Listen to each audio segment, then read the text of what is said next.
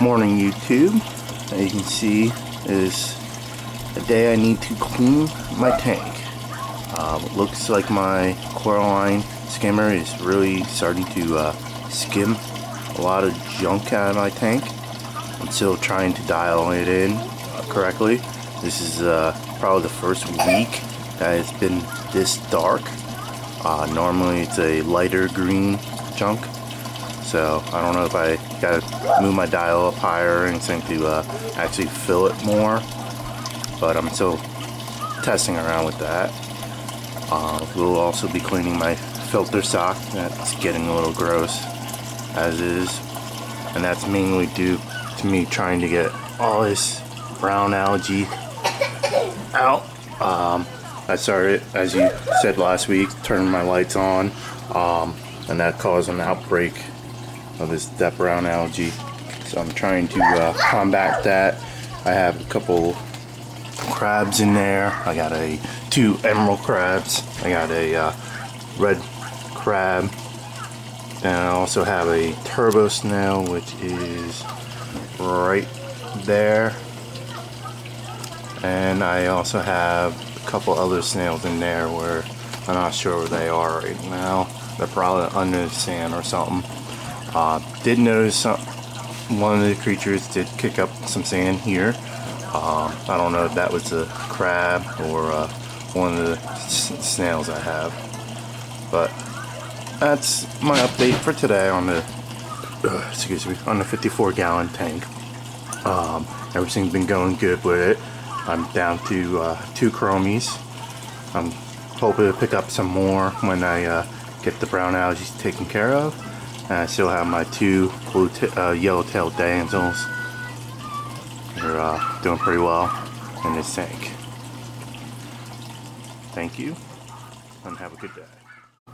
Alright guys, to continue off of my last clip, I do weekly maintenance on both of my tanks. So here's my 36-gallon. Every other week I'll do a water change on a tank.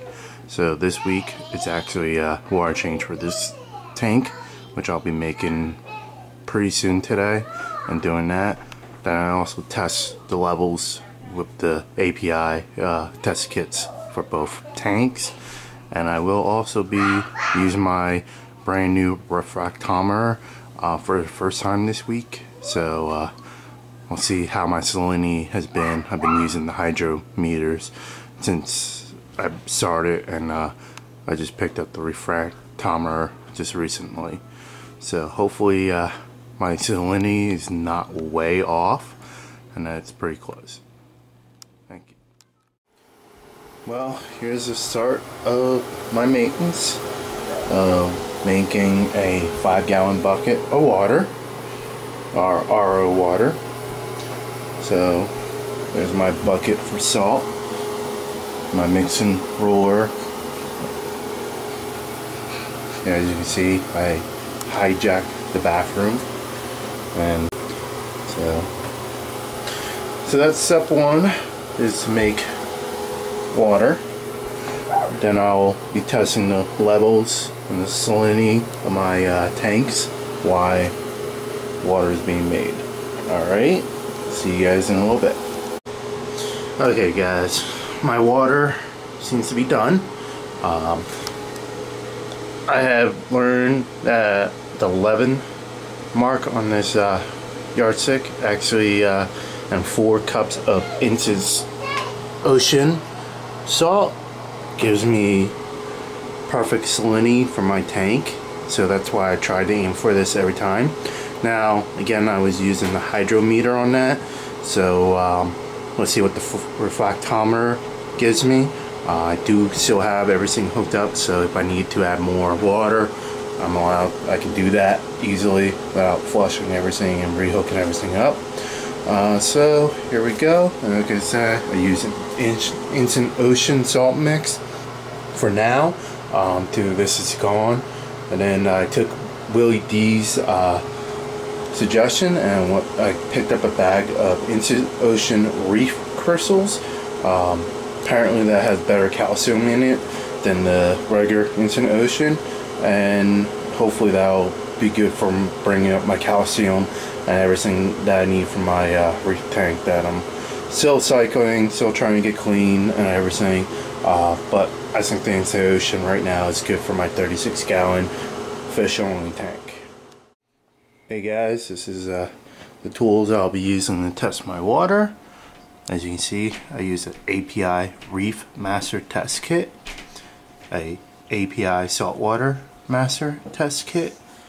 This will be my first time using my refractometer, and it'll be the first time I'm using one of these droppers.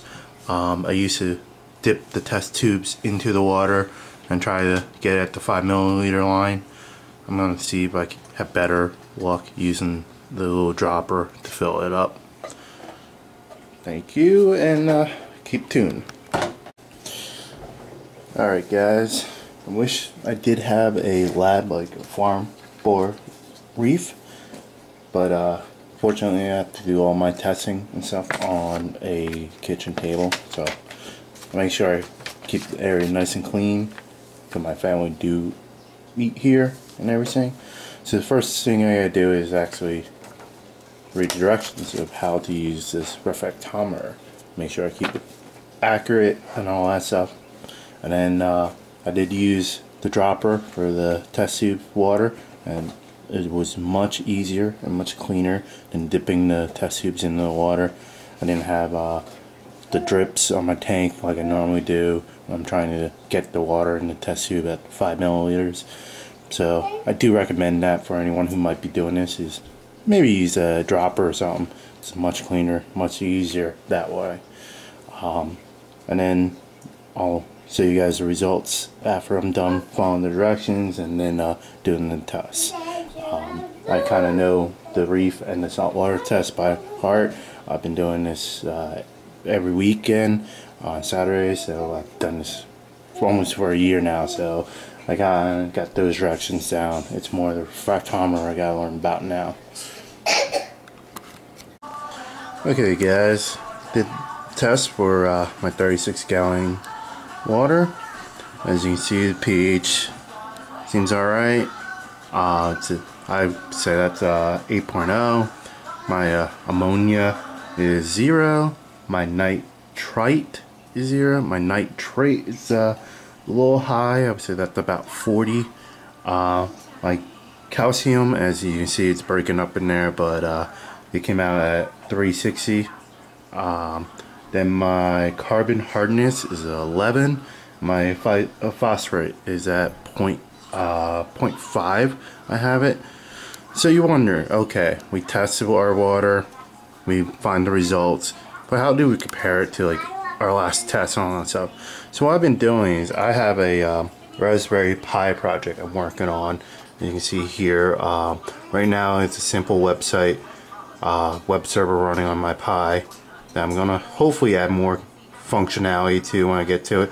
But right now I just enter the numbers into a little MySQL database, and it'll calculate per week what my results are. I can graph it over time as I get that functionality in there. You probably see a lot of weird numbers in there right now. That's me messing around with the database and trying to get the right results in where they need to be.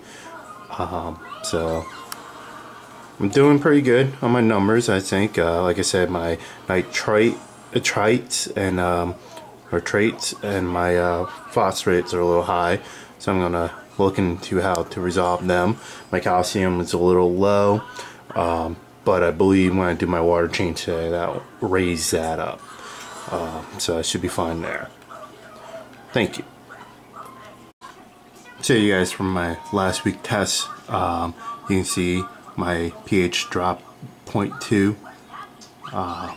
My other results are basically on par. My calcium did drop, and my carbon hardness dropped, and my phosphates actually did drop because it was 0.1 and it's now 0.5, so my phosphates are coming down from last week.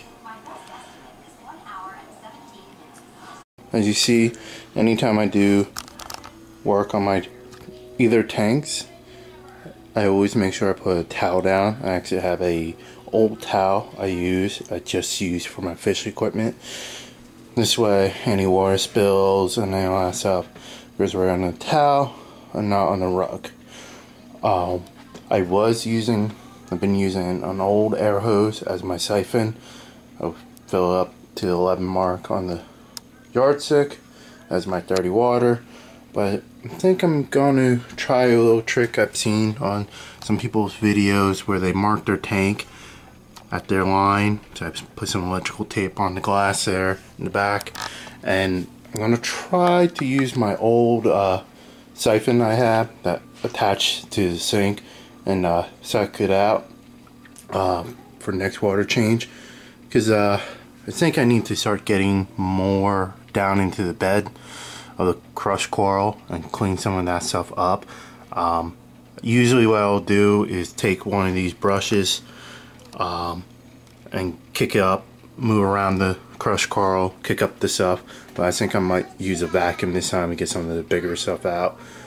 The fish seem to be doing great. As you can see, there's a flame angel. He's getting big. I love the colors. The clowns right there, they're both getting pretty big.